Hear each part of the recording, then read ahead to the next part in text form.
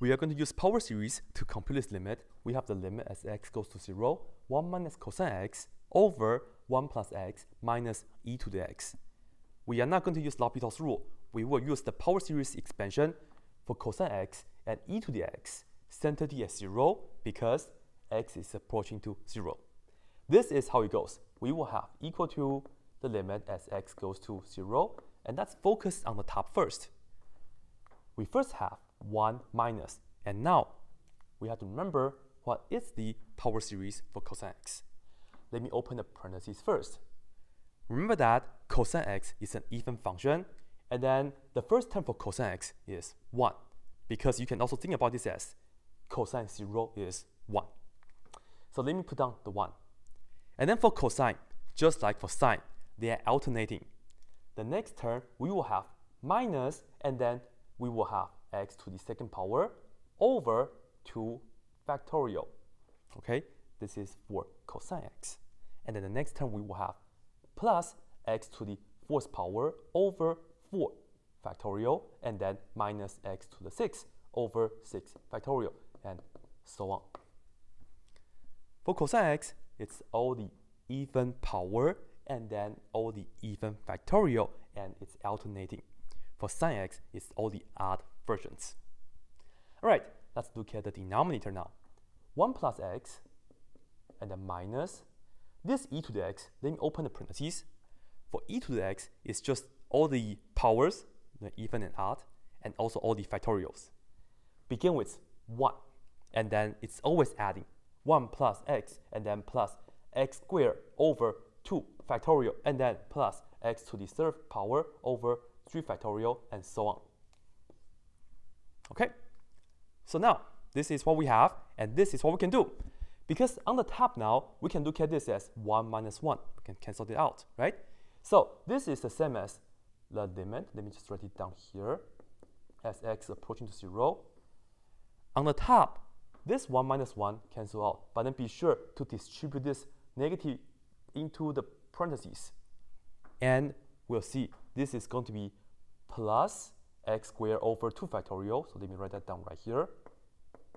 And then the next term is minus x to the 4 over 4 factorial, and then plus x to the 6 over 6 factorial, and then the next term technically is minus, and so on. I wasn't sure how many terms I need to use for sine and cosine. I only put down the first 4, and I think that should be enough. Sometimes if it's not, put down more terms. Anyways, let's look at the denominator. 1 minus 1, they cancel out. X minus x, they also cancel out. And then distribute this minus into the parentheses, and so on, right? We will have minus x squared over 2 factorial to begin with, and then minus times that, minus x to the third power over 3 factorial, and then minus whatever after that. And this is what we have. And now what? Usually, after we see the cancellations, we just plug in 0 into all the x. But unfortunately, on the top, all these terms have an x. Likewise, all the terms on the bottom, they also have an x. If you plug in 0 into the top, we pretty much get a 0 on the top. Likewise, we'll end up with a 0 on the bottom. 0 over 0, that's no good. But here's the good thing. On the top, we have x squared, x4, x6, right? They all have x to the second power at least. So we can factor out the x to the second power. Likewise, for the bottom, x squared, x to the third power, and the next one should be x to the fourth power. I can also factor out the x to the second power, and the x to the second powers will cancel each other out. So this is how we are going to finish it. This is the limit as x goes to 0. And let me just show you guys the computation. Factor out the x squared on the top. So we will end up with 1 over 2 factorial, and then minus x squared now, because we factor out the x squared already, over 4 factorial, and then plus x to the 4 over 6 factorial, and so on.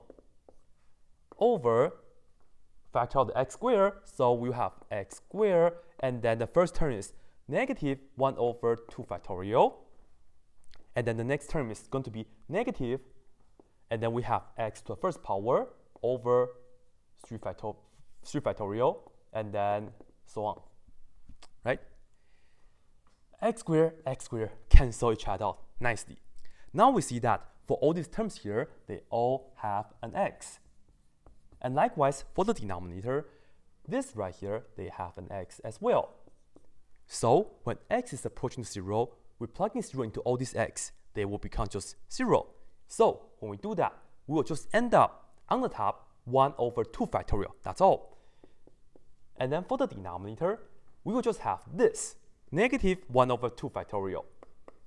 The rest are just 0, and then the x squared will cancel out already.